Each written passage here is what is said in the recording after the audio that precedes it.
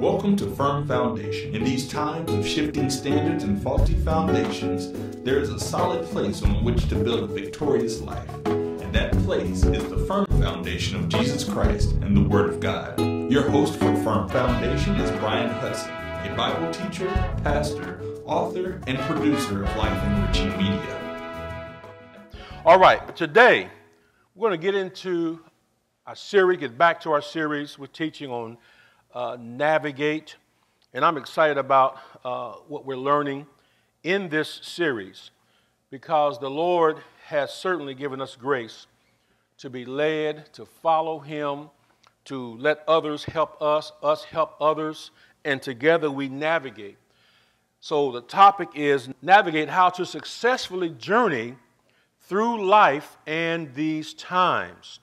And we're looking at these subtopics: how to navigate personally, financially, relationally, socially, and systemically.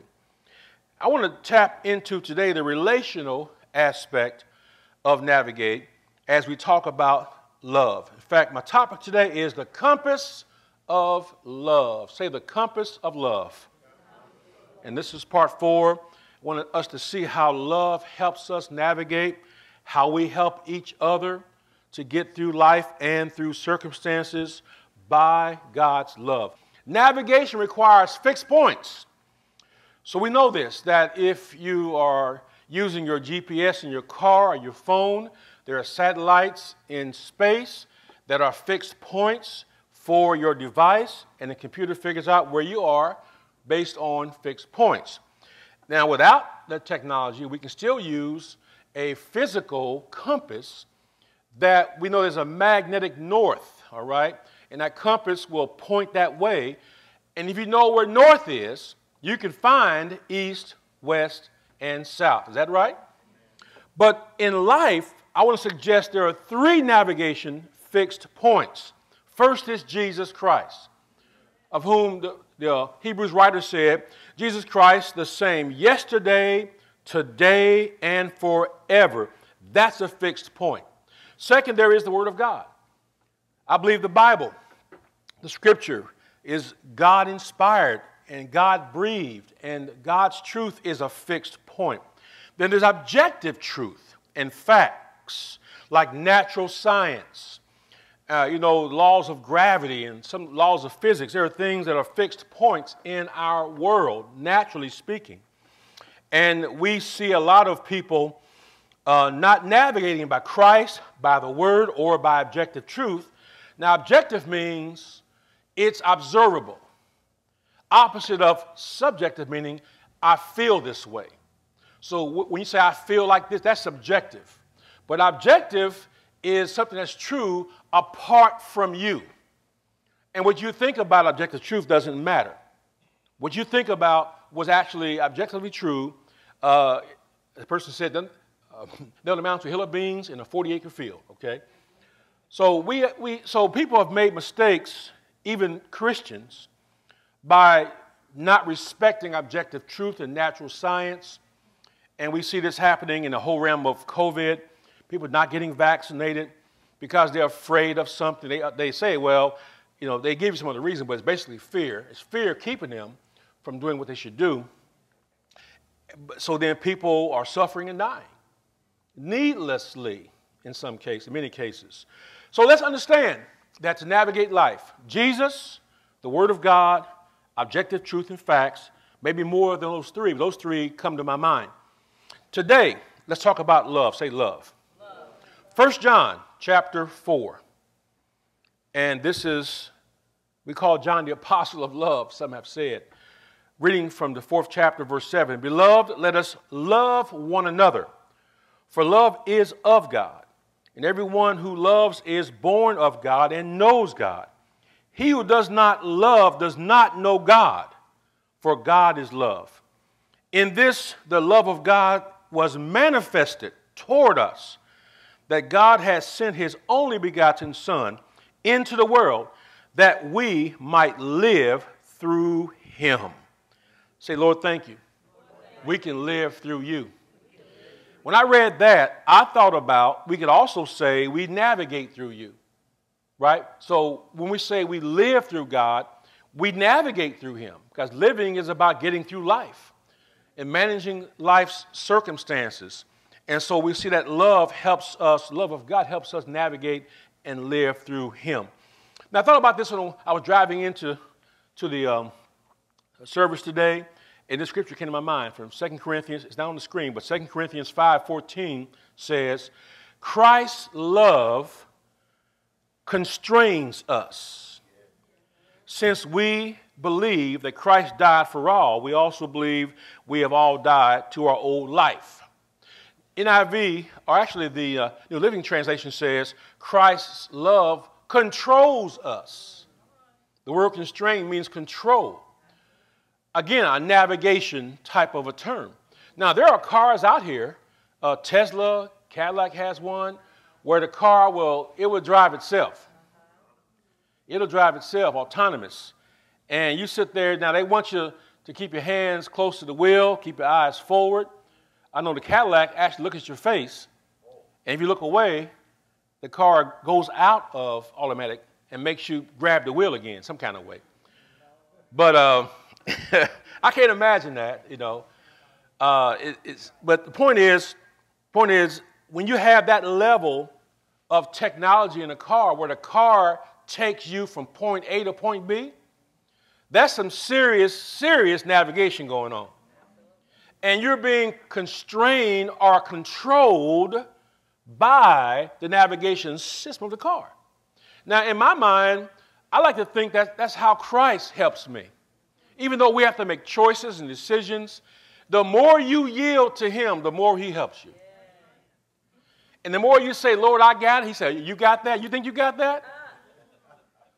You find out you don't got it. The more you think you got it, you don't have it. And so the more we yield to Christ, I'm not saying Jesus does things for you.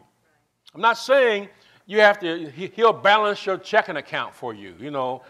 I'm not saying he'll go to work for you and do your job well for you. I'm not saying that.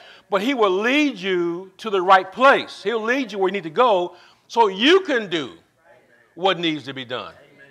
Right? I mean, you're the horse that he leads to the water. We are the horse he leads to the water. But guess what? You got to do the drinking. So that's the context of how he controls us. And so he says, Christ's love constrains me. His love. How does love do that? That's the whole point today. How does love help us navigate? I love it, that verse again, last part, where it says that we might live through him. Say, Lord, thank you. I am living through you. Now just meditate on that, okay? Work with that. Because that's a simple statement with many facets to it. That we might live through him. What does it look like? What does it look like? How do we master that? And that's really the reason why we gather for worship, why we have devotional prayer, we read the Bible, we study the Word, you know, we follow examples, because we're learning how to live through him. One thing I know is that for us, we're not naturally inclined to follow and serve God. Human nature is not naturally inclined that way. So we do something called obedience. We do something called pay attention. We listen to Christ. We obey the word. We're doers of the word, not hearers only. And so the love that we have compels us to take the right actions. For example, those of us who have spouses and children, other loved ones, you know how it is. It's the love that someone has for you that dictates what you actually do. There are things you do and don't do because you love somebody. So that's why the church sign out there, we put a banner that says, love your neighbor as yourself, get vaccinated. Ultimately, we do things because we love one another. If we base everything on what I feel, what I want, that's a recipe for a big mess. And listen, in my years of ministry, and I do some counseling, not a whole lot. I teach the word. This is counseling right now, what I'm doing now. So it's like I don't counsel people who don't sit in front of me to hear the word. I'm not doing that. Because what I do, I'm called to do this. To go in a room and counsel somebody is not my primary calling. And, amen, somebody. Y'all all right? Now, I'm saying it to say all the members of the church, I'll counsel you. But, but there are people who have a calling to counsel. You sign up, and you pay a fee, and go in the room and sit in there. And they help you. But when you minister the word, then it's not just, talking to somebody across the desk. It is learning how to live through him. Because ultimately, a lot of problems we have amount to you're not living through him. You're living through your mind, your feelings, and all that, through what somebody told you, read in a book, you saw on TV. I heard years ago somebody say, you got to pray for Jane. Because Jane is having issues with her husband. Well, Jane was a character on a soap opera. Now, somebody lost their mind when they asked for prayer for Jane. But that's how far deep people are into, a different life. But we have to live through him. Say, live through him. We have to learn to live through him. Now, what is love? Let me have you skip to the next slide that shows the compass. I kind of got my slides backwards here. So what is love? Love is a compass. Say, love is a compass. Now, here's a physical compass. You may have seen one before. You maybe have used one before. Nowadays, we have electronic compasses. But that's a compass, all right? And again, the purpose of a compass really is one purpose, is to let you know which direction is north. Where is north? That's the main purpose of a compass. And so when the compass always points north. So when you turn the compass, then the dial underneath the arrow moves. The dial stays the same. The dial keeps pointing north. So when you turn yourself and hand in the compass, then you know from north if I'm going east, west, or south. Love is like that. Love is that constant due north. Love is that always correct direction. Love is the always correct direction. Say, love is the always correct direction. Now go back to the slide before that again. So what is love? Love is a compass. We know what John 3:16 says. Say it, please. For God, that, yes, should not perish but have everlasting life, right? So basically, defining love is not difficult. It's beyond just word definition because we have the example of what God did through Christ. So that text tells you everything essential that you need to know about the love of God, or we can also call the God kind of love. And there are 4 important ingredients to the God kind of love. I'm contrasting against the world's kind of love, right? God's love is not like the world around us. First is love is universal and not selective. Say, love is universal and not selective. Second, love is sacrificial and not selfish. Say that. Love is sacrificial and not selfish. Third, love gives and doesn't take. Say that.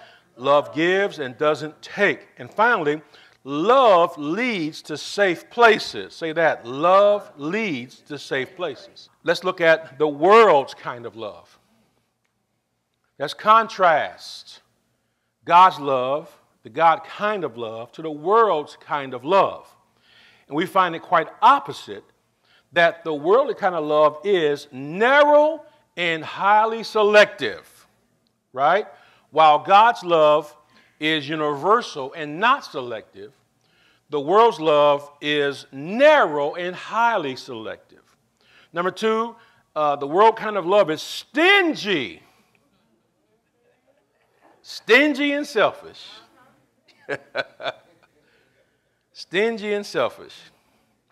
Sometimes you see children, children just have no filters, and they're growing up and learning. But you ask a child for something, they'll give you the smallest piece of something. They're going to give you the smallest piece of something. They'll give you one little piece of something. They have to be trained. You give more than, come on, another piece. You train, we are naturally just stingy. Because we're naturally in our own flesh. Number 3, the worldly kind of love is motivated by selfish gain. Even what is done for you is done by the motivation, I'll get something back from you out of this that I'm doing for you. Even marketing sometimes does that. They give you a little small something for the exchange for your email address. And by the way, just so you know, if you give up your email address for some little free gift, 2 things, don't forget. The trip on the slave ship was free. All right? Number 2 is when you give your address up, they sell your address. They sell your address. And so you get other emails from other people because you gave them your address and they're making money off your address you gave them. Everybody knows that, right? Y'all know that. Where all this spam come from? So I always tell you, create for yourself a junk email address. Or if they demand an address, give them a fake one. Like Starbucks says, to get online, I give them an address. I give them a fake one, and I'm online. But you lied. I didn't lie. No. I gave them a email address. Because I don't want you to email me anything. I just want to be online and drink this coffee. Say navigate. Don't be simplistic with people. Don't act like people aren't trying to play you. Come on, somebody. So play them back. They try to play you, play them back. Go up a different level. Because people are taking advantage of your niceness and your openness and all this kind of stuff. And I'm not saying you shouldn't be nice and open, but you ought to know to whom you owe things. I don't owe Starbucks nothing. They got my money. I paid for the coffee. That's all you need from me. I want to be online. You got coffee money. You got overpriced coffee money. You know what I'm saying? You got more than you should have got. So you don't get my email address on that. No, you're not getting that. And if you can't fake it, then just make a Yahoo or a Gmail up. All I'm saying is, sometimes when you navigate life, you have to really just be rational about it, a little bit hard-nosed about it sometimes, because your privacy is worth protecting. Amen. It is. It is. All right. So then the world's kind of love, again, narrow, highly selective, stingy, and selfish. Number 3, motivated by selfish gain.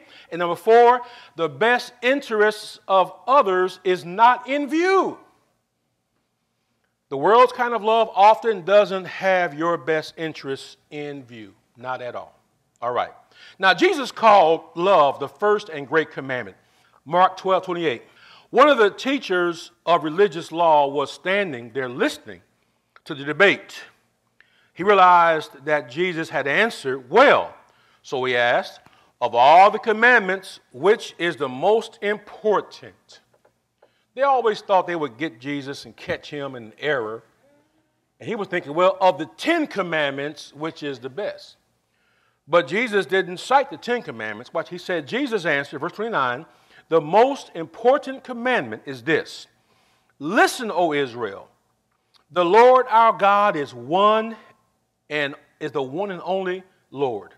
And you must love the Lord your God with all your heart, with all your soul, with all your mind, with all your strength. And the second is equally important. Love your neighbor as yourself. No other commandment is greater than these. Now, what they maybe have missed is Jesus was quoting from Leviticus chapter 19. Because that's where the scripture first said, Love your neighbor as yourself. It actually is an Old Testament scripture. Love God and love your neighbor. And so he challenged them. Maybe the guy who asked the question knew that answer already. I don't know. But Jesus made it clear that the great commandment is not what you think it is. It's not a commandment you get to bind people with. The great commandment binds you to love God. The great commandment enjoins you to love your neighbor as yourself. So they tried to catch him. They always failed trying to trick Jesus with these questions. Now, how we relate to and navigate with others is one of the most important skills of life. Entire books and courses are dedicated to how to relate to others. All this is good, but walking in love is the most helpful. So we understand interpersonal relationships. My topic today is talking about relationally navigating.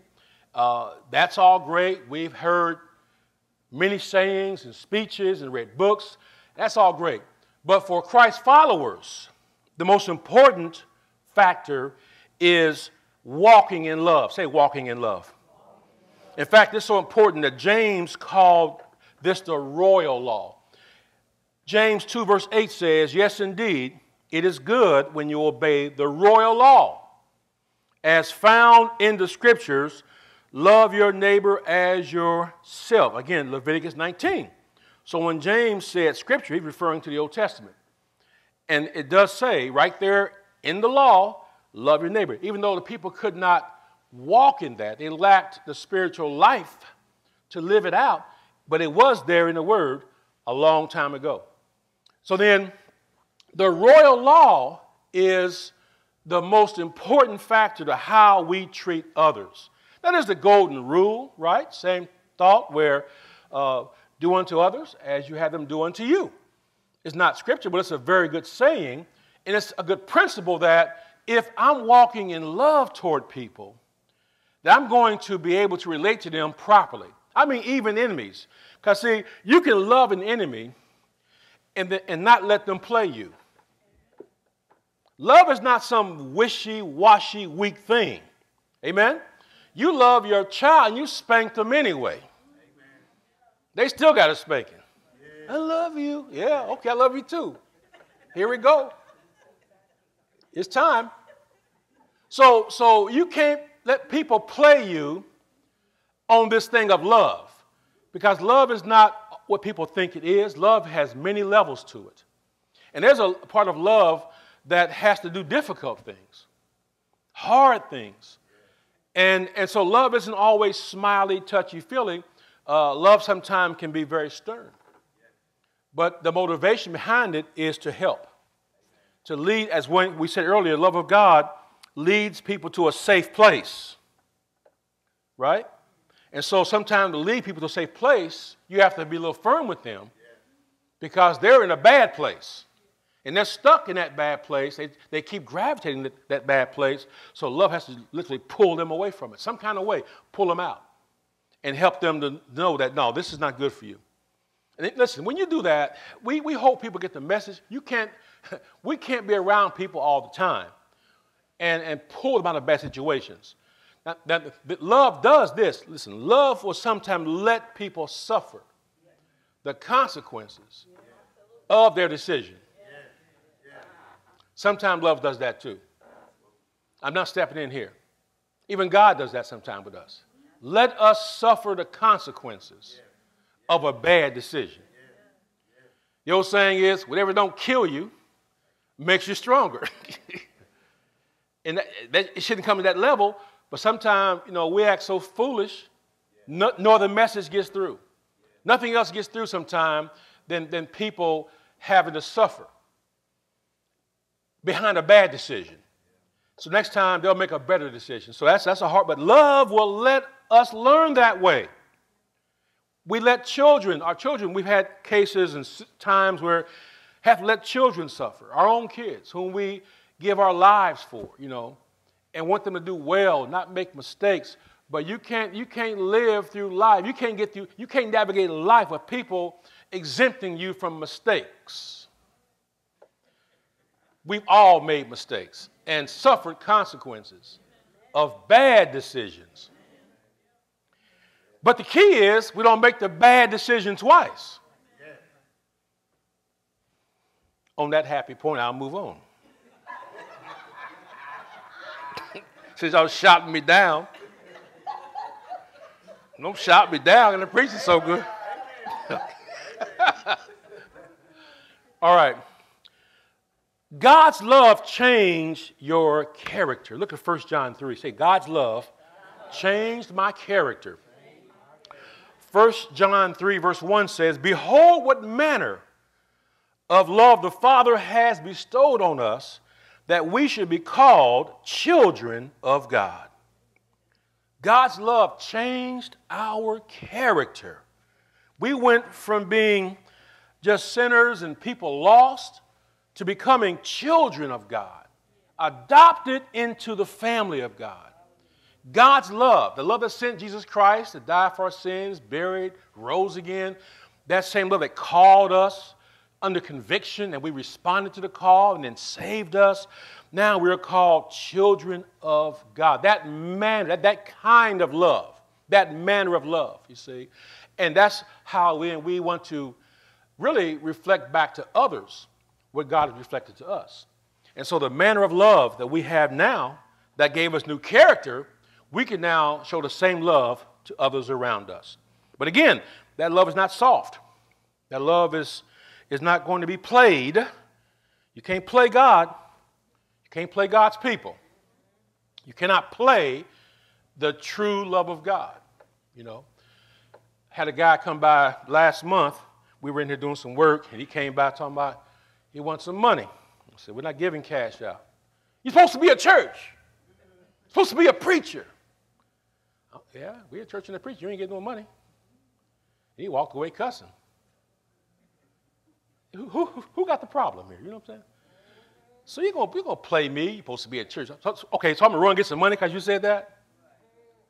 I'm going to run, go to the bank and go to the teller and get you some. No, I'm going down the street. You know, I didn't say that. I just said what I said. He walked away mad. Because people want to play you. They're smiling. Oh, can you give me something? Oh, no, I can't do that. Oh, what's wrong with you?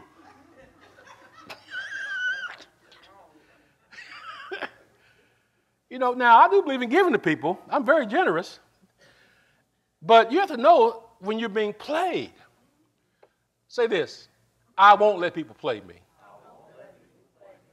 Say you can't play God and you won't play me. So just be mad and go on. Go on. Make it one word, go on.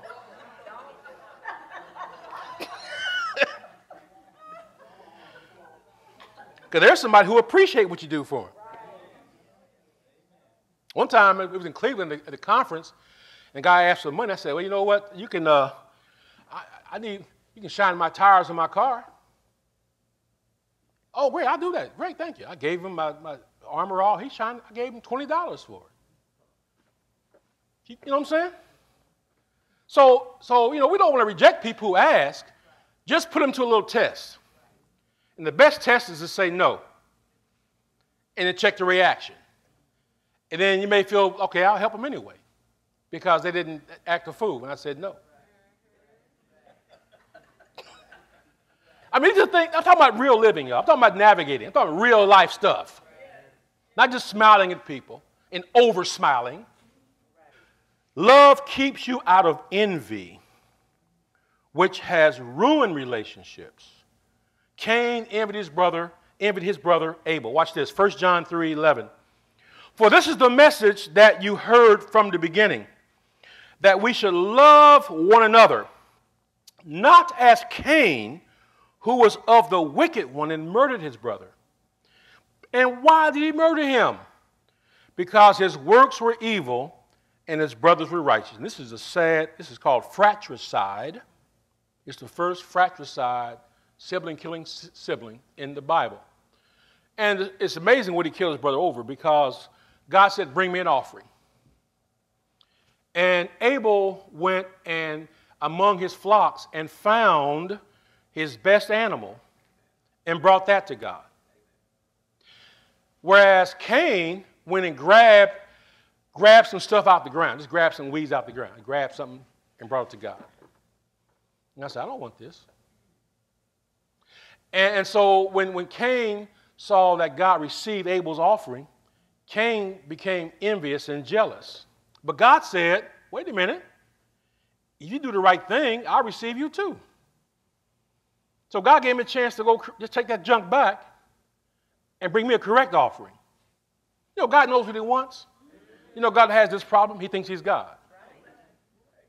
Don't bring God any junk. Don't bring God a little. So rather than, go and search his flock, he just grabbed the first thing he saw, took it to God. That's what Cain did. But Abel took time to bring God a good offering. And so this is actually the reason why Cain killed his brother. Because he was angry at the response, the good response God gave to Abel, and the poor response God gave to him. Isn't that sad? Isn't that sorry? But human nature is like that. So then, God's love will change our character. And God's love will help us stay out of envy. You know, envy, here's what envy is. You can check yourself on it, check ourselves on it.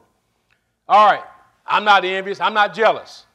Okay, let's see here. Let's see here. Oh, okay, here's one. Let someone roll up in a brand new car. And how do you feel about that? Now, look up definition of envy, jealousy. It's to feel pain at the success of another. Feel some kind of way, I'll say. So why would you have a bad feeling about somebody else doing well? New car, new job, new wife, new husband, you know what I'm saying? New pair of shoes, whatever, new purse. And now you got like, oh man, look at that. And that's the same thing that's the spirit of Cain. Now it don't lead to murder always, but there's something called a spirit of murder, where you wish somebody was out of your life, out of your face, out of your whatever, because they got this going on, you don't have it going on. And that breaks up relationships even. It can hurt friendships, marriages. So we should rejoice when somebody does well. Because you know what, when you rejoice at that, you really open the door for yourself to be blessed. And besides that, you know what, you don't necessarily want what somebody got. That's called covetousness. That's another problem. Let's not get into that, y'all. Envy is like the spirit of Cain. You don't want to ever let envy in your heart. Just walk in love. See, love will help us avoid envy. Just rejoice with people. Amen. Rejoice and pray for them because they got debt now. Come on, somebody. That's nice. Yeah, debt, expensive. How would that cost? What they cost? Yeah, you know it's expensive. Cars cost a lot nowadays, y'all. They cost crazy. I mean, nowadays, they're in short supply. Even used cars cost like new cars now. So you who got old paid-off cars, y'all just rejoice and be happy. If it's running good, look okay, you be happy. You be happy with your car, amen? Don't worry about these new shiny cars. All right, watch this now. So then, let's go into more detail here. So then, next point here is doing for others will allow the love of God to activate in us. And working from the scripture, dealing with we love not in word but deed and truth, okay? So doing for others will allow God's love to activate in us. There are things in us, saints, that are not activated. For example, we all have grace to minister to people, to preach the gospel to people. We have oftentimes wisdom in us, and for a lack of use, these things aren't activated. And sometimes the love of God in us isn't fully activated because we don't do for others. Number two, sometimes we don't act on the abilities that we have. Just made that point. Next, love does not come naturally. And then, I heard Dr. Benjamin say this years ago. He preached and said, the natural man is a natural mess. heard it say years ago, the natural man is a natural mess. And so that we want to really press into the character of Christ, into the love of God, because in ourselves, we're just going to make a mess of things.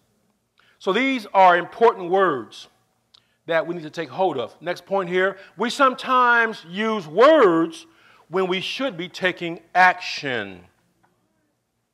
All right, so let me see. 1 John 3:16. Again, John is the apostle of love, we often call him. By this we know love, because he laid down his life for us. And we ought also lay our lives down for the brethren. Whoever has this world's good and sees his brother in need and shut up the bowels of his heart from him, bowels of compassion is King James, but shut up his heart from him, how does the love of God abide in him? And verse 18 says, my little children, let us not love in word or in tongue, but in deed and in truth. Now, it's good to say to somebody, I love you. It really is good and very encouraging. Sometimes we use words when we should be taking action. That's what I'm saying.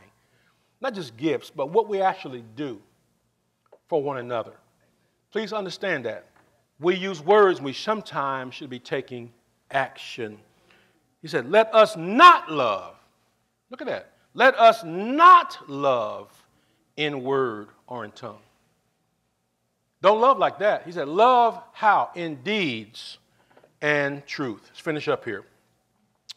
All right, now love causes light to shine on your path, as well as on the path of the one you love, in deed and truth. Now watch this. Let's go to 1 John 2. Go back to 1 John 2. We're going to close here on these points. Verse 7, the Apostle John said, behold, I write no new commandment to you, but an old commandment, which you have heard or which you have had from the beginning. What's he saying? Well, he's saying, I'm not saying something new. He says, I'm saying something old. And that is Leviticus 19. Love God, love your neighbor. That's what he's talking about, the old commandment. Watch this. So the old commandment is the word which you have heard from the beginning. He just said, I write no new commandment. He says, then he said, a new commandment I write to you. What's he saying? What he's doing here, he's emphasizing something that's old in a new way. Right? Sometimes things that are old, we forget about those things. We lose sight of those things. I mean, folk probably thought it was Jesus who said, love your neighbor as yourself. He didn't say that.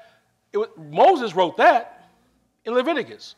So John is bringing back to the remembrance of the people. So his new commandment is actually restating the old one, right? Bringing back to the memory the old one. He says, which thing is true in him and in you, because the darkness is passing away and the true light is already shining. He who says he is in the light and hates his brother is in darkness until now, right? So we can't go around saying, if you hate somebody, you're in darkness. Even though you're in Christ and light in you, people with light in them can walk in darkness. Say it again. People with light in them can walk in darkness. Now, they'll be under conviction. They'll be corrected for it by the Spirit of God. But it happens because sometimes people hate other people. Now, he says really hate his brother, referring more to a fellow believer in Christ. But no Christian hates other. Come on, nobody hates other Christians. Come on now. I don't hate. All right, wait, here I go now. How do you define hate? Strong dislike. So do you dislike them? Yeah.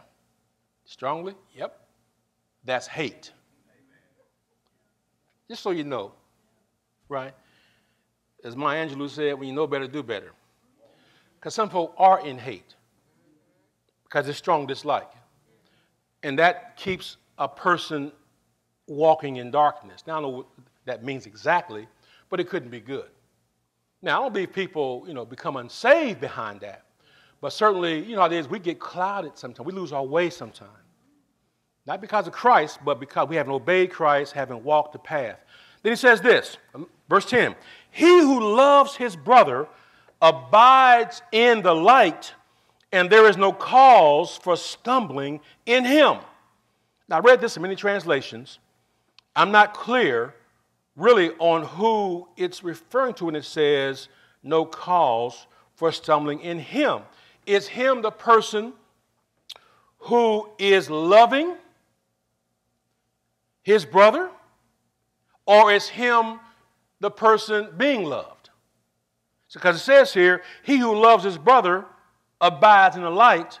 There's no cause for stumbling in him. So is it the person loving or his brother who doesn't stumble because you walk in love? I just say both.